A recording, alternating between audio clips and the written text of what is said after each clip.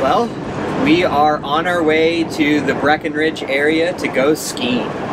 Yeah, it's our first time taking the RV to go skiing, although our test drive of living together in an RV was actually renting an RV in Canada and going around to a bunch of ski resorts up there. So this is a little nostalgic back to our early days. If we have any pictures, we'll put them right now. Yeah, I think we have a few.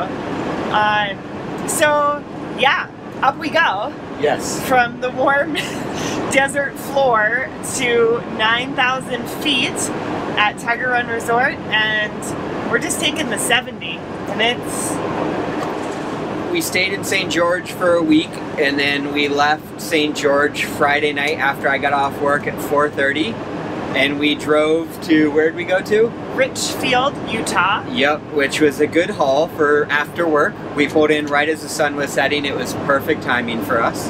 Yeah. But trying to get this big haul from basically Quartzsite to Breckenridge done. Yeah.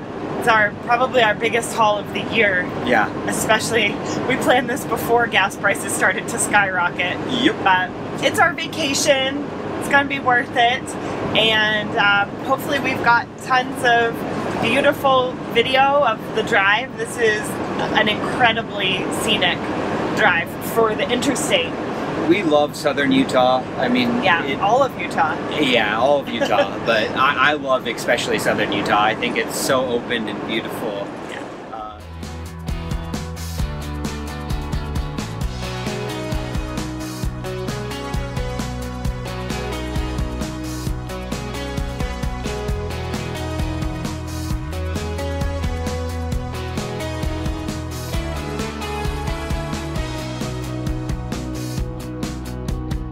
Now we're going into southern Colorado, western Colorado, where we love so much too, so. Yep. We've seen a little bit of snow like up in the tops of the mountains, but we're embracing for full-on snow when we hit Breckenridge, so wish us luck. We're full on propane. Yep. We're going to an RV park where we'll be able to be plugged in, running heaters all the time, so we're gonna be just fine. We bought an extra space heater.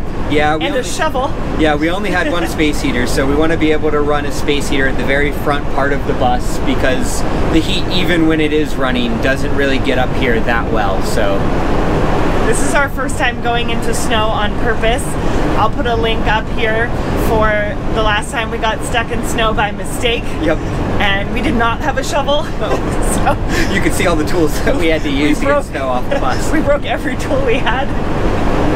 Yeah, so onward into the snow we go. Definitely.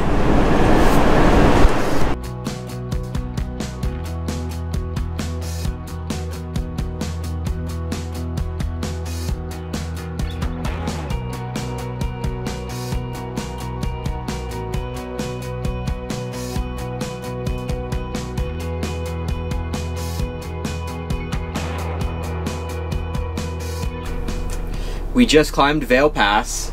It was the most sustained climbing over a period of time that we've done that was at elevation. 6 miles of sustained climbing, and we're now at the summit, which is almost 11,000. Yep. I think it's 10,000 something high. Yeah, the bus did great though, no overheating. We kept it in third gear most of the time and it did great. Yeah, so we just stopped at the rest area at the summit here, mostly because we are ahead of schedule because we did a little bit better on the pass than we thought we would, and we're not used to having check-in times, but we're going to an RV park and you can't check in until 1. Yep. So we decided we'll just have some lunch up here at the pass, and now we're gonna head down to Tiger Run and Breckenridge and start our ski vacation. Let's do it.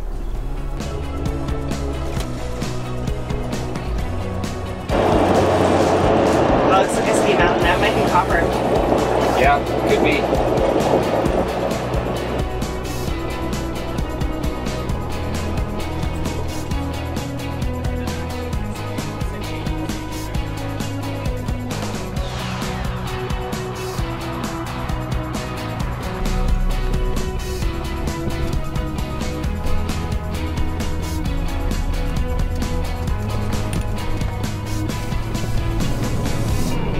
Alright, I think we make a left here.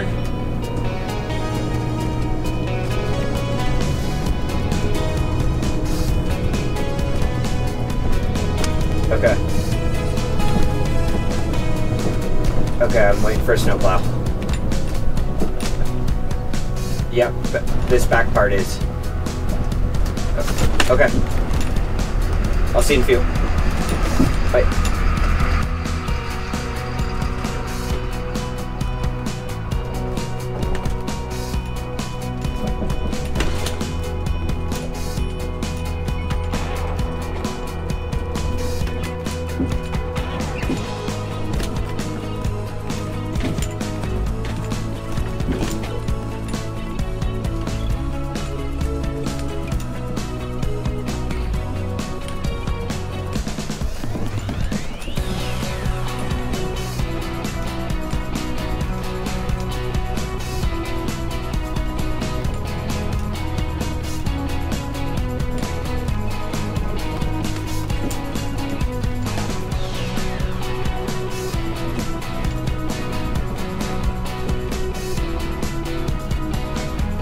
Was that fun?